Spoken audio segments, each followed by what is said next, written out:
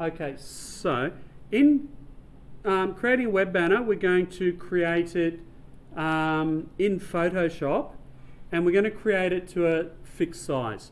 There are alternatives to create banners that are all different sizes, responsive, scale and things like that, but we are going to do a really simple fixed size banner. We're going to create a new document. So create new, and if you have a look over here, it has some presets. It's got, these are entire web pages, these are some layouts for web pages, but we are just going to go custom over in the side here. We need to be in pixels, and we're going to do it 1000 pixels wide, and we're going to do it 210 pixels high. Now, you may want to adjust those later. The pixels per inch doesn't matter. That's just going to be nice, wide and narrow. And then when I click create, this is actually going to create the blank document that we're going to use eventually. So this is our banner. So one of the things that we can do is we can have a look at our website here. So I'm going to create something that's slightly different to this, but I'm going to use this photo in the background. So I'm going to use this photo here, and I'm going to extract some colors from it to use in my banner. So to get those, I'm going to go to learn to type color.adobe.com, and I'm going to upload that photo. Now if you need another photo, you can use unsplash.com. Now say do you want me to create a different kind of banner for a different website? So if I was doing a mountain biking website, so I might grab a picture about mountain bikes. So this one here, I'm looking for something with some nice colours in it. So this one's got some nice yellows and stuff. That looks okay. I'm going to download this, medium size. So this, and I'm going to use this image in my banner as well. So it's downloaded to my downloads folder. This is the attribution to my image that I would include on my website somewhere. So just copy and paste that. But back over in color.adobe, I'm going to show this in my folder, show that, and I'm going to extract the theme. So I've done this a couple of times, drag that up there, and that's got some pretty, actually that's not too bad. I don't mind that color. That's a fairly strong color. I can do some, if I want bright colors, dark if that's a bit deep. I like the bright. So, I want a blue though. So I don't like that brown, so I'm going to try and find something in there. So just, actually that doesn't look too bad. So these are the colors I'm going to use. And that's the photo I'm going to use. So to put my photo into here, again, I'm just going to go to my downloads and I'm going to drag it into my picture, and I'm going to scale, just drag and scale up, and I kind of like the handlebars, like a bit of a, I don't know, might straighten them a bit. So, or you could, if you wanted to show a bit of, you can, bit of tread actually might be nice. Look at that. So I'm going to use that. Now, I want a mountain biking font. So I'm just going to type. So I've just put a picture over the top of it. Now I'm just going to put a font over the top. So I use the font tool. So I'm going to select T, the T there. Click here and Mountain or Mr. Roberts goes for a bike ride is the name of my website. Mr. Roberts goes for a bike ride is the name of my website. Oh, that's way too big. So I might think about my website name. I've seen some of your website names, they are huge. So I might just go Mr. Roberts off, where are we? Off-road. Now that's a terrible font, terrible colour. And to change the font, I'm going to select it and then I'm going to select one of my fonts here, and it actually gives me samples of them, and I'm looking for something that's a bit off-roady and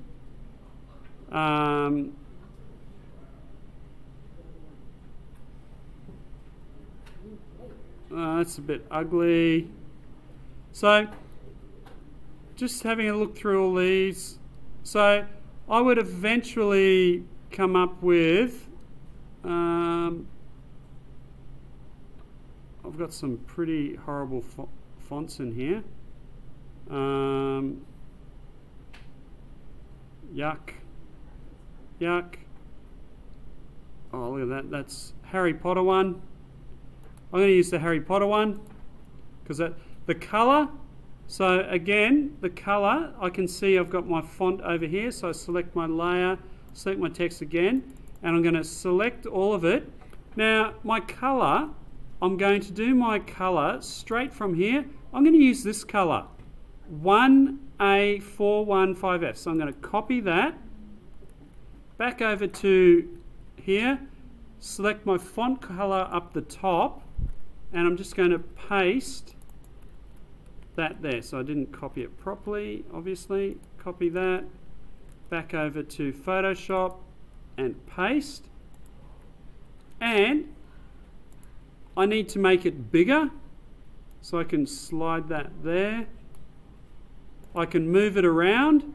Now, I'm looking at that and I say, I can't really read that, but I like the colours. So there's a couple of things I can actually do, and this is where I'm going to show you. So down here at the bottom, and you can just about see it, there's this little FX icon. It's just off screen, but just down below here, FX, and I'm going to go blending options, which brings up some effects. So I'm going to start with a stroke around the outside of it. So I tick it, click on stroke, and I'm going to start with changing the colour to white. And straight away, that is so much more readable. So straight away I've gone from something that wasn't very readable to something readable. Now, a lot of the other ones you can play around with, like Bevel and Emboss, gives you a sort of 3D effect, and you can click on that and you can play around with different effects there. Subtle, so not very big, is better than lots. Drop shadow is another one that can often be effective. Again, you don't want it too big, so you don't want huge drop shadow. And then when you're finished with that, we go OK. And that, it's still a bit hard to read around there. So if I want to adjust the effects, I can double click on the effects. I have to move my little thing here. Double click on the effects and it will bring them back up. I'm going to make the stroke here slightly larger. I don't want it too large. So I've only got it at 3 pixels, but that's fairly readable. Not a great banner, but it's a lot better than just having nothing there. My photo in the background, I might play around with some of the adjustments. So I might go in and I might go, okay, I want to make it a bit more vibrant. So I go in here and I get my vibrant, and I can really ramp the colours up and down. So I can make it really vibrant. So saturation and saturation is the amount of colour. Vibrance is the intensity of it. So if you you can get different effects. The filters, I can go into filter, and I could, what's a nice filter? Maybe a bit of stylize, emboss. Let's have a look at the emboss filter, see what that does. A lot of these filters, I embossed the vibrance layer. So click the picture, filter, and then stylize, emboss, and that's pretty horrible. Filter. So I'm just having a look at different effects. Trace contours might, so that gives you a different kind of effect. Filter.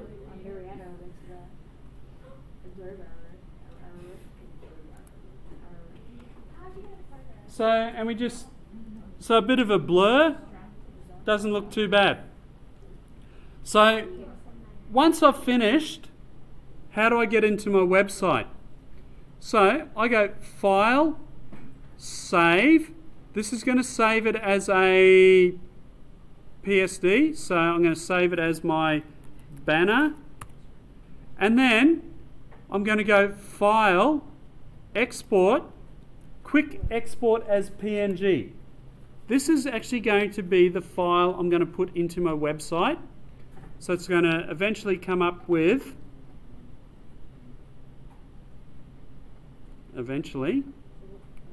this, and then I look for where I have saved my website.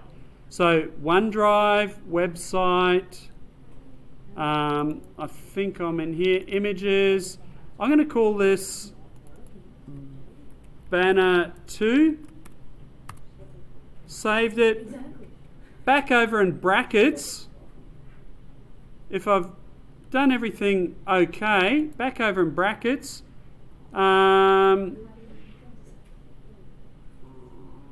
Refresh my file view. You can see Banner 2, and I just changed Banner 2. And when I have a look at my website, is that going to show up? Homepage, or was it, which one did I put it on? Which page did I put it on? Page 3 has my banner on it, and it's there. Now the question is, how do I make everything the same width? Whoa, what? So I've got my banner up the top, and I've got this nav bar that goes the whole screen. How do I make everything the same width? Yes? I was about to say same pixels. Yeah. Well, I'll quickly show you.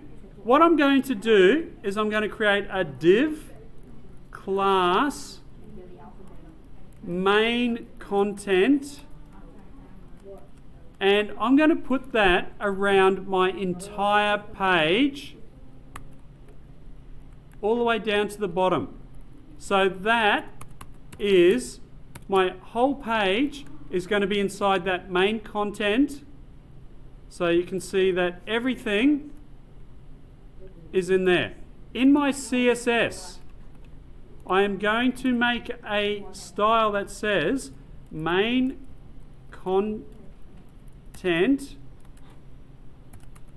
I'm going to say width 1000 pixels.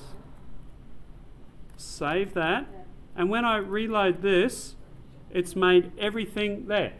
The next step is, how do I center everything? Again, all I need to do is I need to go margin left, auto, margin right, auto, and when I reload it, it's centered everything in the middle of the page at a fixed width. So this is starting to be not too bad. You can adjust the layout. We could make the top of the banner curved. We could do lots of other things. But that's it. That's all I'm going to show in this video at the moment. And I'm going to stop the recording and see how we go from there.